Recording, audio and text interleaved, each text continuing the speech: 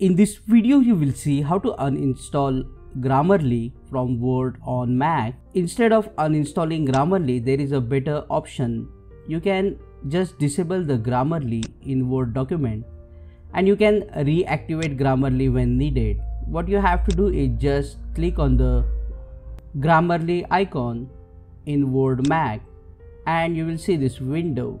Now go to the gear option here and you will see these options. From here you can disable or turn off Grammarly in Microsoft Word on Mac, or you can also disable temporary Grammarly for 30 minutes. Depends what you want. So I will just click on turn off Grammarly in Microsoft Word, and as you can see the Grammarly has gone.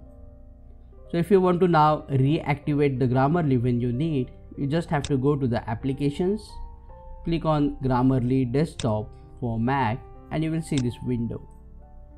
Just go to the settings and then click on block list, and here you will see that we have turn off Microsoft Word. We can just click on the remove option and the Grammarly will get restored in Word document. As you can see, the icon of Grammarly is reappearing and it has been enabled. So you basically don't need to uninstall Grammarly from Mac. Click on that like button, comment below and let me know if this video solved your problem. And don't forget to check out these useful videos related to Grammarly. Subscribe and press the bell icon if you want to learn more tips and tricks quickly like these.